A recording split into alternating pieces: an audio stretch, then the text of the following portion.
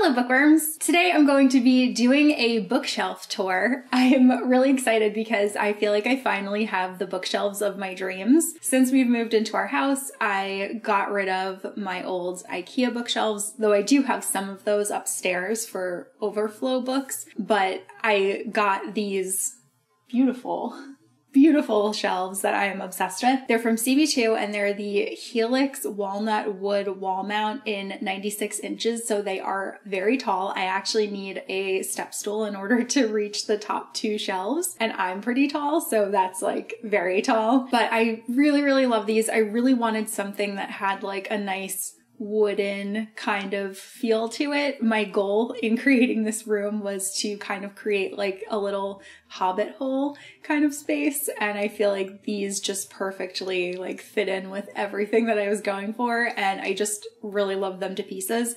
And also, very big shout out to Reagan from Peruse Project, because she has these bookshelves in white, and when I saw hers, I really liked them, but it wasn't the color that I wanted, and then I found them in this color. She was so nice about fielding like all of the questions that I had before I actually purchased them, because they are definitely on the more expensive side. They're the most expensive bookshelves that I've ever purchased. Mostly just wanted to make sure that the wheel of time would not break them like it did with my previous bookshelves. And so far, so good. The one thing that I will say is that setting these shelves up was a trying time for Andrew and I.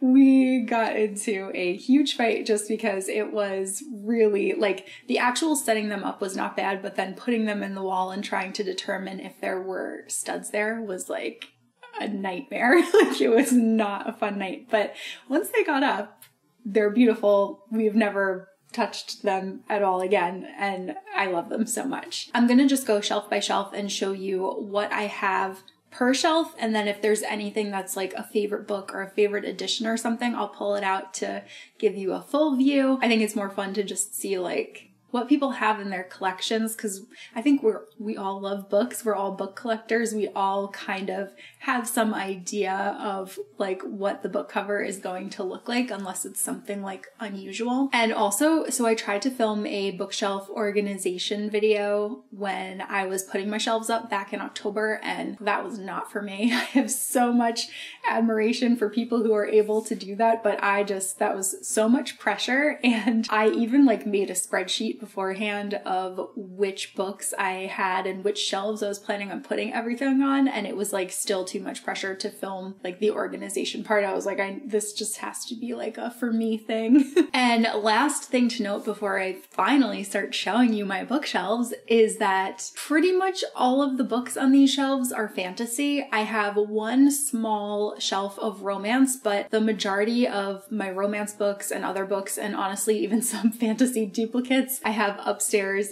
on bookshelves in our spare room, along with my manga and graphic novels. I have another bookshelf for Star Wars books. I have another bookshelf for classic books. These books are pretty much my like fantasy, like core pride and joy collection. Okay, so here we go.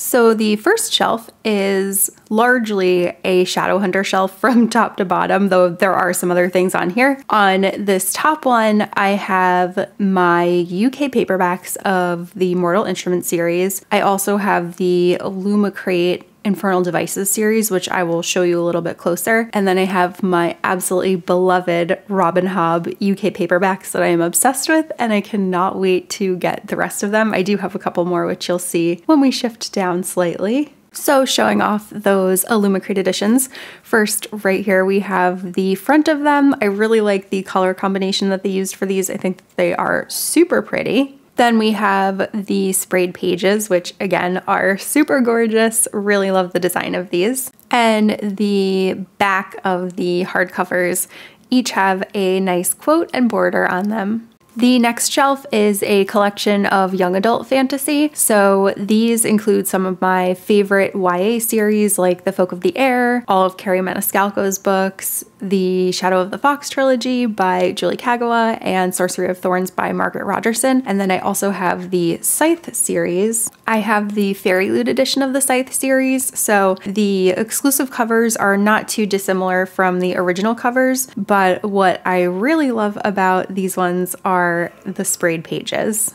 Then moving back to Shadowhunters, I have a shelf that is entirely all of the standard US hardcovers for pretty much every series within the Shadowhunter realm, minus the Last Hours series, which is overflowing onto this shelf. And on this shelf, I also have a couple of special editions, which I will show you more in depth, but ones that I'm not going to pull out are on the end, the Fairy Loot edition for the Dark Artifices series. Those are the ones that have the neon sprayed pages, and in my opinion, those are the most special thing about them. Then I have the Waterstones rune editions of the Eldest Curses series, and I also have the Walker Books new special edition of City of Bones, and supposedly they're going to be doing the rest of the series in these editions, so I will definitely be picking those up. Then I have the Waterstones rune editions of the Dark Artifices series. Then on this shelf I have the US standard editions of the Eldest Curses series, and also the collector's edition of Chain of Gold, which Barnes & Noble randomly released. Then I have the Fairy Loot and Illumicrate special editions of the Last Hour series. I haven't received Chain of Thorns yet for either, but these are the covers, so the left side is Fairy Loot and the right side is Illumicrate. Then we have the sprayed pages for each of the books that I just showed. I really love the Fairy Loot pages. And the back of the Fairy Loot books, which have a really nice quote and design. Then I have the Waterstones exclusive editions of the Last Hour series, and these ones don't have any sprayed pages or anything special on the back, so I'm just gonna show the front. Then I have the original US hardcovers for the Throne of Glass series, the A Court of Thorns and Roses series, and the Caraval series. Then I have the collector's editions for Throne of Glass, A Court of Thorns and Roses, which is backward for some reason, and Caraval, and they've only done the first book in each series, but I'm really hoping that they'll continue. Then these are the books without the slipcases on them, and these are the flip side of those books without the slipcases on them. And these are the back sides of the slipcases, but the front side of Throne of Glass, because I'm recording this audio later and I realized that I put these ones all out of whack. Bookshelf 2. So on the top shelf, I have the continuation of my Robin Hobb UK paperbacks, which I mentioned before. All I need is the Rainwild Chronicles, and then I will have all of her books. And then I also have the UK paperbacks of The Name of the Wind and The Wise Man's Sphere, as well as an assortment of Neil Gaiman books. I have my US hardcovers of The Hunger Games. Shelf 2, I have an assortment of Victoria Schwab books, and then I also have all of my Simon Snow books on this shelf and some Angela Carter books. Then on the next shelf, I have more young adult fantasy, so I have all of my Laini Taylor books. I have The Diviners, which I'll show you more closely, and then I also have the All Souls trilogy. So these are the Fairy Loot editions of the Diviners series. What I like most about them are these beautiful covers. On the next shelf, I have a whole bunch of special editions, so get ready to see all of these more in depth, and I also have the Harry Potter series. So first are the sprayed pages for the Once Upon a Broken Heart series by Stephanie Garber, and this is the Inky Fox edition. And since these are first printing of the UK hardcovers, they also have the secret covers. So for the first one, I have the fox, and for the second one, I have the dragon. Then I have the Fairy Loot editions of Once Upon a Broken Heart and The Ballad of Never After. The sprayed pages on these ones are probably some of my favorite sprayed pages that Fairy Loot has ever done. And I also just wanted to show off the naked hardcovers because they are also so beautiful. Then I have the Fairy Loot editions of Daughter of the Moon Goddess and Heart of the Sun Warrior. And again, Fairy Loot just kills it when it comes to sprayed pages. Then I have the Illumicrate editions of the Folk of the Air series and the first book in the Stolen Air duology, and the back sides of those, which are pretty much the same as the front, just minus the title. Then I have another shelf that is mostly special editions, so get ready to see these, as well as my Avatar books and the German edition of Name of the Wind. So first are all of the Fairy Loot editions of Elizabeth Lim's two most recent duologies. And of course, we have to take a moment to appreciate the sprayed pages. Then I have the Fairy Loot edition of The Girl Who Fell Beneath the Sea. And I am loving this recent trend of dragons on sprayed pages. And for good measure, here is the back of the book. I just love the color combination on this one. Then I have 3 more Fairy Loot editions for A Dowry of Blood, Emily Wilde's Encyclopedia of Fairies, and Chloe Gong's Foul Lady Fortune. And these are the sprayed pages on the monthly Fairy Loot books. And then I just wanted to show the naked hardcovers for Emily Wilde and for Foul Lady Fortune because both of those are gorgeous. Next, I have the Illumicrate edition of Alone with You in the Ether by Olivia Blake, the Fairy Loot edition of One Dark Window, and the Fairy Loot edition of The Last Tale of the Flower Bride. And these are the sprayed pages on those editions. Then I have the limited hardcover editions of Kings of the Wild and Bloody Rose from Andromeda Books. I was so excited to grab these because this is one of my absolute favorite series ever. And then I have everyone's newest favorite book, Legends and Lattes, and I have the broken binding edition of this. I really love the sprayed pages on this one and that it kept the beautiful cover art. Next, I have Brandon Sanderson's Tress of the Emerald Sea, which was the first one of his secret projects from the Kickstarter this year. Then I have a shelf that is mostly adult fantasy, so I have the Magician's Trilogy, I have some Stephen King, I have the first binding, I have the first book of the Bone Season, the first 2 books of the Bone Shard Daughter. I also have my beautiful Illumicrate editions of Lore Olympus. And I also just wanted to show the Nerdy Ink covers of the Lord of the Rings series. These are so much fun. Moving on to bookshelf number 3. So on the top shelf, I have a collection of mostly YA fantasy, and then I also have the Illumicrate editions of TJ Klune's books. The next shelf has all of the fantasy romance that I own, as well as the Beautiful Creatures Quartet and the Illumicrate editions of Gideon the Ninth. I love the naked hardcovers of these, and here are the beautiful sprayed pages. And then I have a mostly Sarah J. Maas shelf. These are the A Court of Thorns and Roses covers by Nerdy Ink. And these are the backs of the hardcovers. Then I have the Tor editions of Crescent City by Sarah J. Maas. And these are the backs of those. Then I have the Fairy Loot editions of Daughter of the Pirate King and Daughter of the Siren Queen. These are the ones that have the flipped out sprayed pages, so I won't show those again, but these are the naked hardcovers of those. Back to Sarah J. Maas, these are the Nerdy Ink covers for the first 4 books in the Throne of Glass series, and these are the backs of the dust jackets. You'll notice that the artwork is the same, but the quote and the color of the dresses changes for each of them. And these are the last 4 books in the Throne of Glass series, also the Nerdy Ink covers. And again, the backs of those dust jackets for the remainder of the series. Then this is probably one of my favorite shelves on all of my bookshelves, and that's because it houses so many of my favorite books. So I have the Farseer trilogy by Robin Hobb, I've got the Stormlight Archive series by Brandon Sanderson, the Mistborn series by Brandon Sanderson, and the 10th anniversary edition of Name of the Wind. And if you are a video game fan, I highly recommend Hollow Knight. I have 2 little minifigures on this shelf from Fangamer. And these are the covers of the illustrated editions of the Farseer trilogy by Robin Hobb. And this is a really hard to find edition of Name of the Wind with a very old cover that I love very much.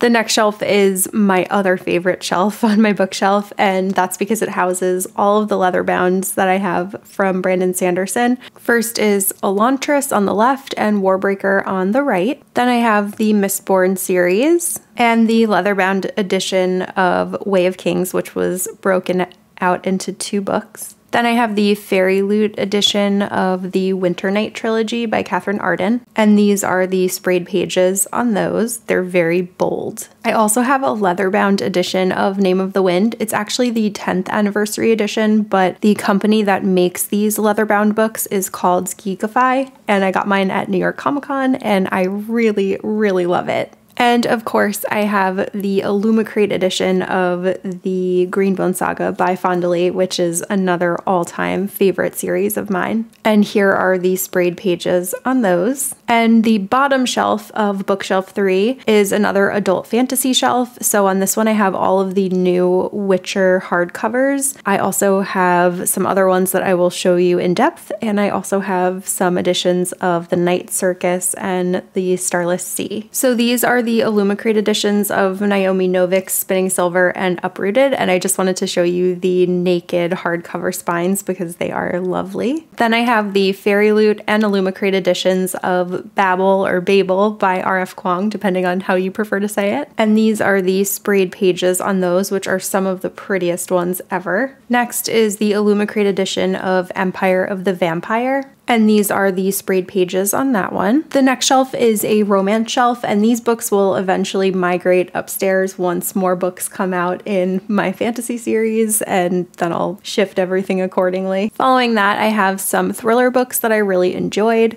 and I also have the Vampire Academy series and the Bloodline series by Rochelle Mead. The book with the bloody pages on it is The Coldest Girl in Cold Town, and it is the FairyLoot edition. And here is the reverse side of that book. Then I have an adult fantasy shelf, which has some overflow. So I've got the US editions of the Crescent City series. I have a box set of illustrated Lord of the Rings books, which didn't fit on my Lord of the Rings shelf. I have some doubles of Naomi Novik, and I also have some Orbit books, including the Rhyria series from Michael J. Sullivan and For the Wolf by Hannah Witten. Then I have my Greek mythology shelf. So this is full of Greek mythology retellings of Stephen Fry's books about Greek mythology and some dark academia that I felt also fit in. This is the lovely UK hardcover of Circe by Madeline Miller. These are two editions of If We Were Villains by ML Rio. Then I have Illumicrate's Madeline Miller box set, which includes The Song of Achilles and Circe. Then I also have the Waterstones version of Song of Achilles. Next are the first two books in the Atlas series by Olivia Blake, and these are the FairyLoot editions, and these are the sprayed pages on those. Then I have the Illumicrate editions of the Atlas series by Olivia Blake, and again, here are the pages on the Illumicrate editions. And now we have my beautiful Wheel of Time shelf. This is the shelf that broke my other bookshelves. The book I have sitting on the top is The Origins of the Wheel of Time, and this is the Broken Binding edition. And the bottom shelf on this fourth bookshelf is mostly special editions, so let's go through some of those. First are the FairyLoot editions of the Inheritance Game series by Jennifer Lynn Barnes. I really love the FairyLoot editions. They look very much like old leather-bound kind of books. These are the sprayed pages on those books. And the naked hardcovers are absolutely beautiful as well. Then I have the LitJoy Crate box set of the Folk of the Air series by Holly Black, and these are the flip side of those books. Then I have Illumicrate editions for The Book Eaters, Godkiller, and Little Thieves. And these are the sprayed pages for those books. Then I have the FairyLoot editions of Spells for Forgetting and Belladonna. And again, here are the sprayed pages for those books. Then I have the Illumicrate editions of the Bone Witch trilogy by Rin Chupeco. And here are the sprayed pages for that trilogy. And here are the naked hardcovers. Now, moving on to the final bookshelf. My top shelf is middle grade reads, and these two books, no matter what I do, just fall down, so I need to get some bookends to keep those up. Then I have another middle grade shelf, and it is mostly Keeper of the Lost Cities. That is a very, very long running series at this point, and we're still expecting another book. And it also includes my Julie Abe books for Eva Evergreen, as well as the Adventurers Guild series. Then I have a sci-fi shelf, which is largely the Expanse series by James S.A. Corey.